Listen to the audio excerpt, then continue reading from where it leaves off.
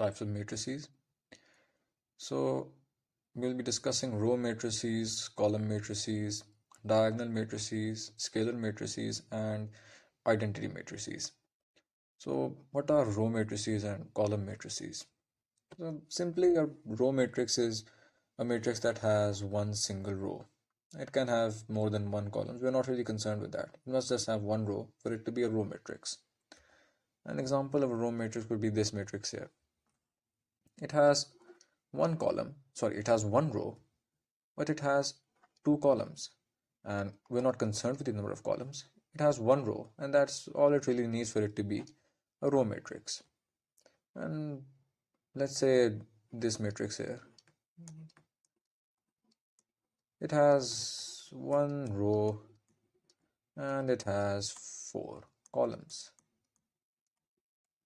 We're not concerned with the number of columns. It has one row and hence it is a row matrix.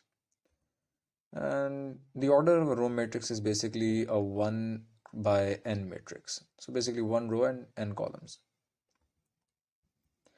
A column matrix is simply the opposite of a row matrix. It must have one column, and that's all it really needs. It can have more than one rows. We're not concerned with that. And we just need one column. An example of a column matrix would be this matrix here. It has two rows and it has one column. Again, we're not concerned with the number of rows. It has one column, and that's all it really needs for it to be a column matrix. The order of a column matrix is basically an m by 1 matrix. So basically m number of rows and one column. Now, what is a diagonal matrix? Now, a diagonal matrix has two requirements. One, it must be a square matrix, so basically an m cross m matrix. M number of rows and m number of columns. They must be equal. And the second requirement is that the elements outside of the principal diagonal must be 0. So let's see what that means. You see this matrix here.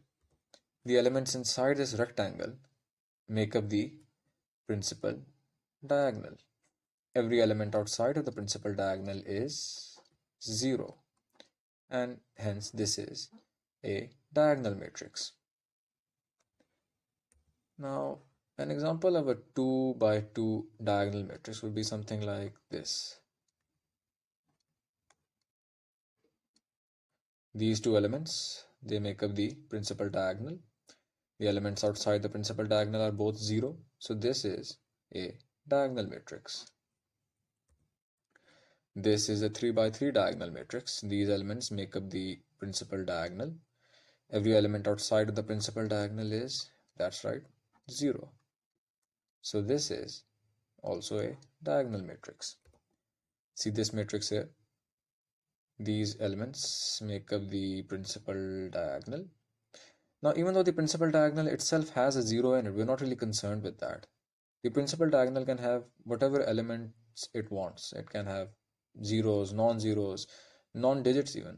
But every element outside of the principal diagonal must be 0. And hence this is also a it is also a diagonal matrix. Now, what is a scalar matrix? A scalar matrix is basically a type of diagonal matrix, so that is the first requirement. It is a diagonal matrix, and every element inside of the principal diagonal, so the diagonal elements, must be equal or same. So this something like this here. This is the principal diagonal. Every element outside the principal diagonal is 0, so this is a diagonal matrix for 1. And the elements inside the principal diagonal are both equal to A. So this is a scalar matrix.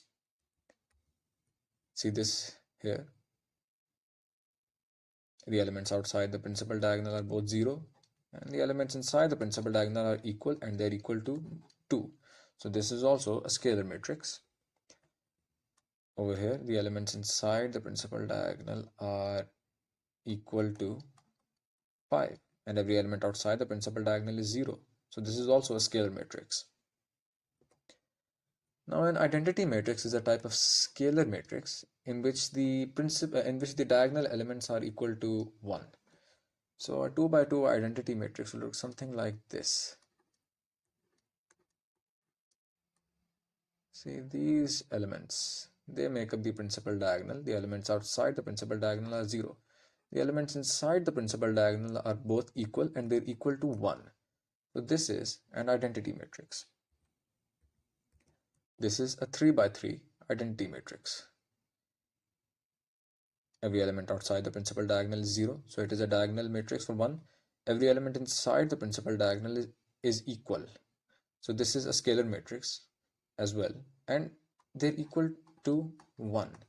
So this is an identity matrix.